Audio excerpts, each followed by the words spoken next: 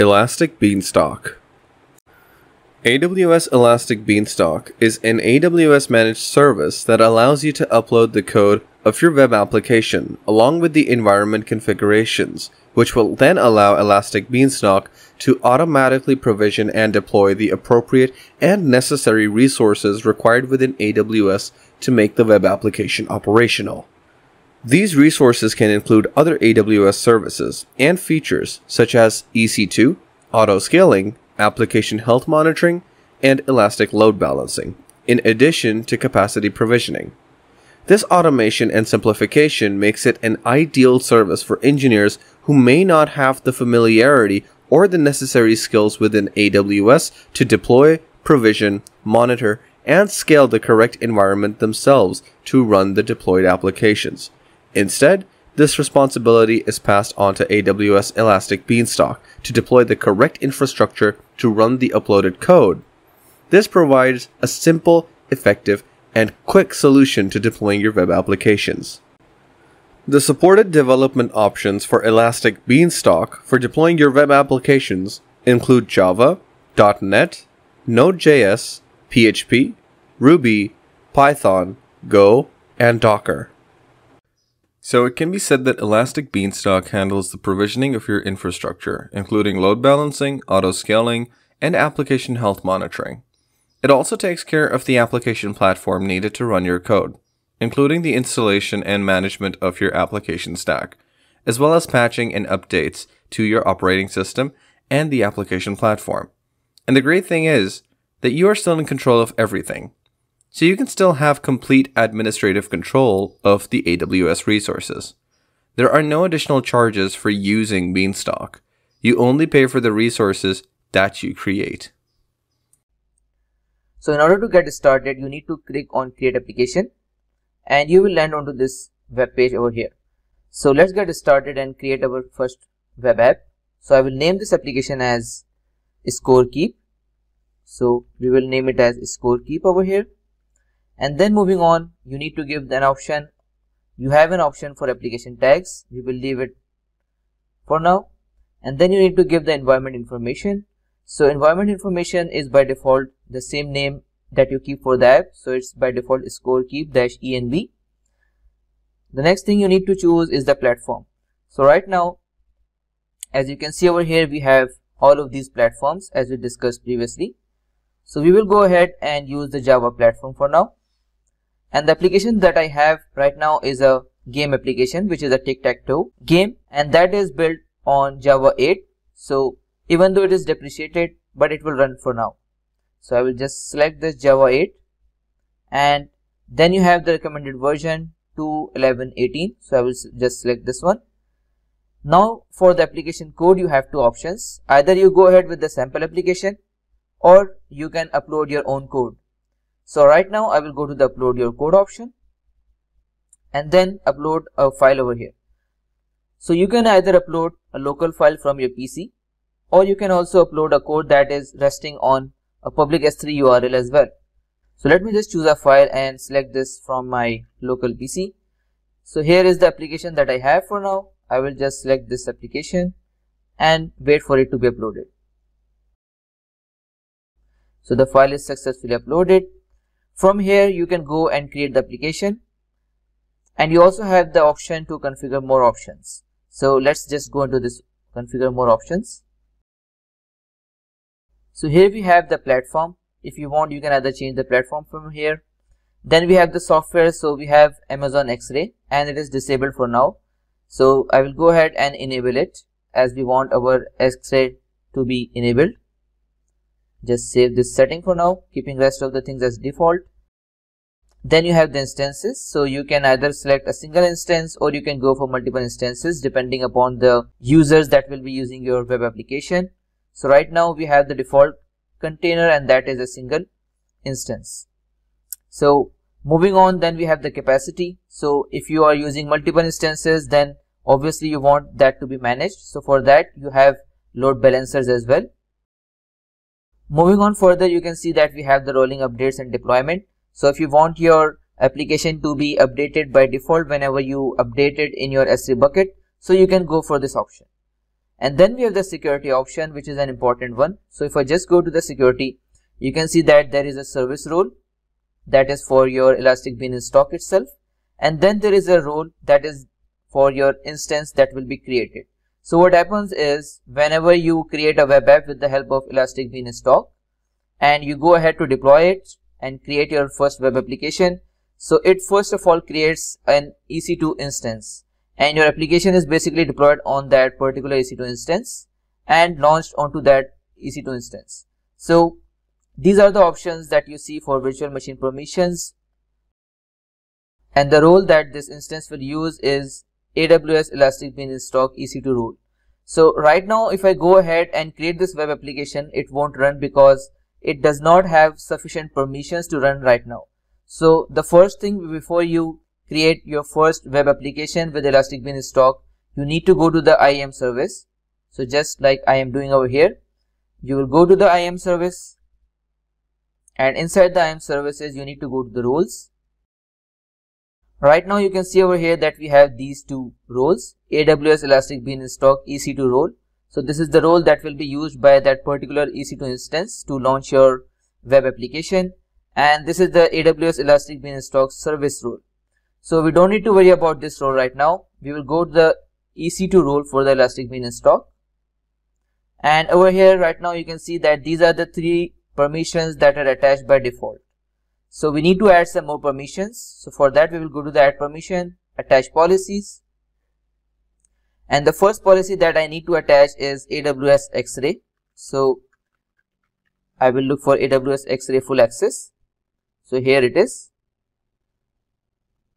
So this is because this EC2 instance is able to leave its traces, so that can be, traced by X-Ray service in AWS. And then we can see like whatever is happening with this particular application. And then you need to give the S3 full access. So for that, I will search for S3. And here you can see that we have the Amazon S3 full access.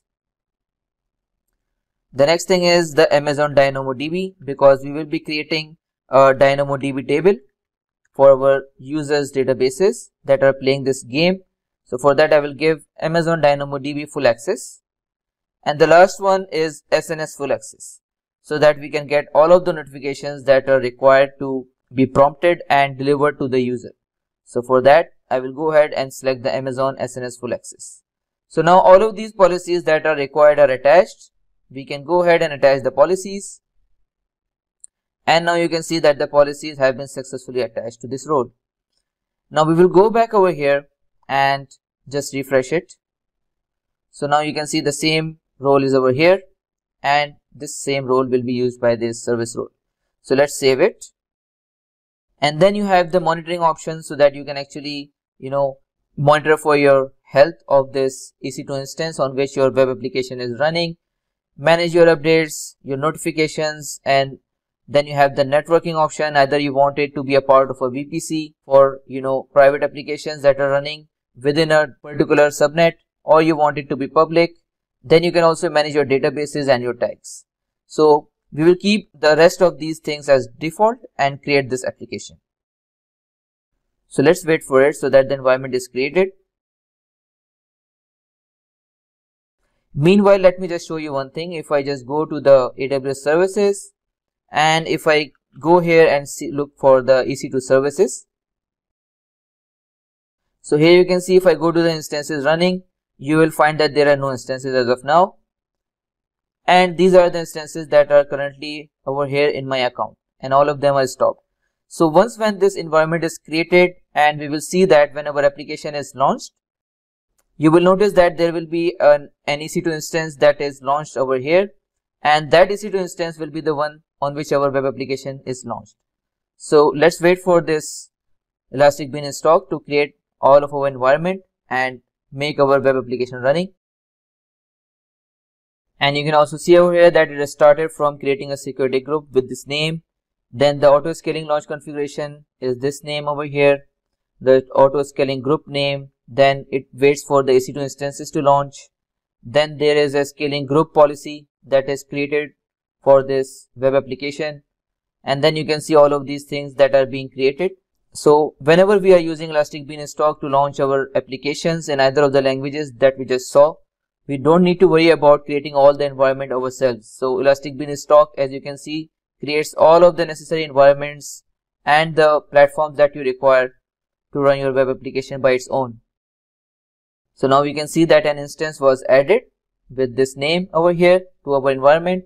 And if I just go over here and refresh it, and you can also see that this scorekeep environment is also created over here and it is running right now and is in the initializing stage with a T2 micro, which is a free tier.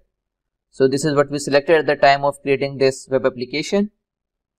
If you are interested in selecting another instance type, you can also go for another instance type, but keep in mind that for the free tier, T2 micro is the one that you need to select, else you will have to pay extra charges for the instances that you select. So let's wait for it to create some more environments for us so that the application is up and running. And now we can see that our web application is launched. So the health is okay for the environment and the running version is scorekeep-source.